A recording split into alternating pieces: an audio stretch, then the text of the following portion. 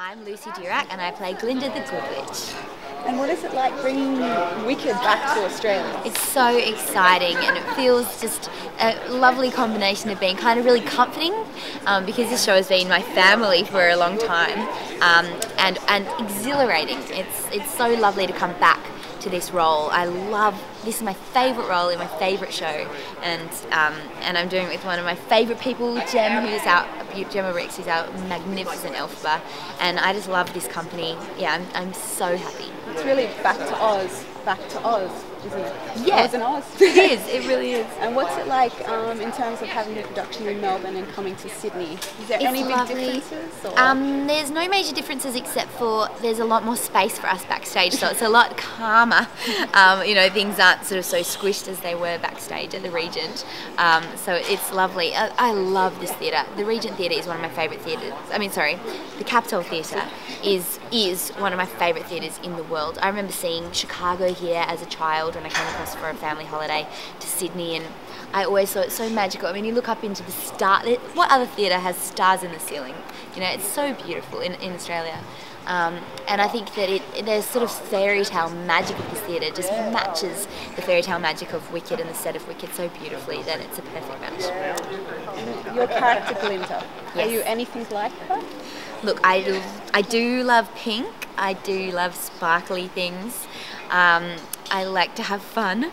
I think that I am always trying to be to do good and be good, and I like to think that even at the start when Glinda's a little bit misdirected and a bit sheltered, she's still trying to do good within the realms of what she has at her disposal, and I feel like I try to be the best version of myself that I can be too. I am currently blonde.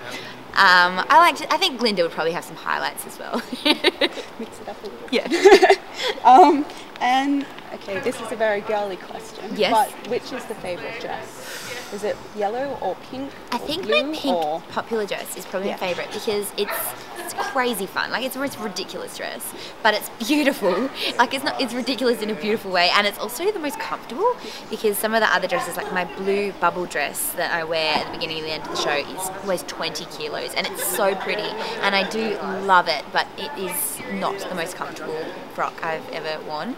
Whereas the pink one, it's light. I've got these frilly pink knickers that just I think are adorable and kind of and I love pink, and it's really frilly and it's got a bit of sparkle to it. And popular is, well, it's my favourite. It's the most fun, I think. Is that your favourite song to perform? It is. It depends on the day, really. I love doing popular, and doing popular with Gemma. Gemma is the greatest. She's the greatest audience member I've ever met.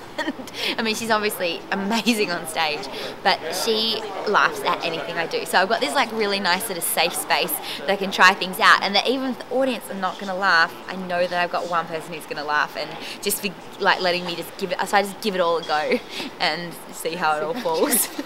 Trial and error. That's kind of my comedy style. And one last question. As Glinda, how would she try and convince audiences in Sydney to come? Well, I think this is a show that has something for everyone.